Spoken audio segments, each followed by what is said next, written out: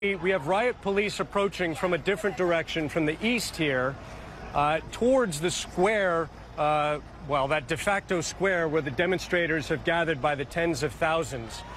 They're putting on gas masks right now, which to me signifies they're about to ramp up what they're doing here. And it's clearly creating warnings from some of the pedestrian protesters here that are on these overpasses. This is a large number of riot now being brought in, again, putting on their gas masks. It looks like they're preparing for some kind of movement against the demonstrators. It's very fluid right now, Max. I'm seeing tear gas at the other side towards the west of here in the crowd of tens of thousands that has been targeted before. So there's clearly a standoff here, a test of wills between a predominantly youthful group of protesters, some of which were too young to participate 5 years ago in the Occupy sit-in, and the city authorities who are, I guess, trying to reopen the main arteries of this international financial hub. Max?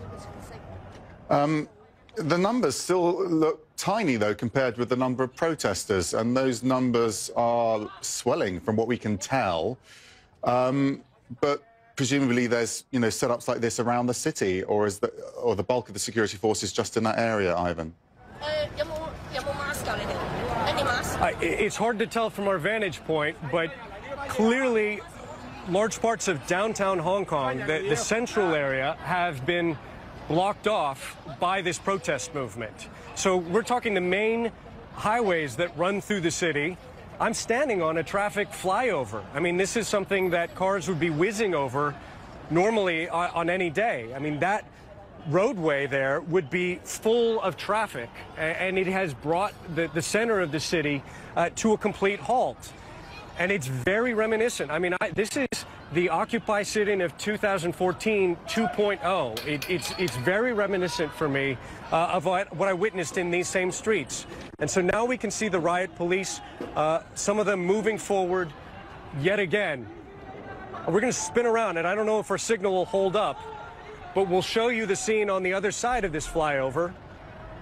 And our broadcast is spotty right now, and we don't know if that's because of pressure on the wireless networks or the sheer numbers of people that are out there. So that's why we're at this location and not in the middle of it. Somebody just fired fireworks over there. But you can see the tear gas over there, and demonstrators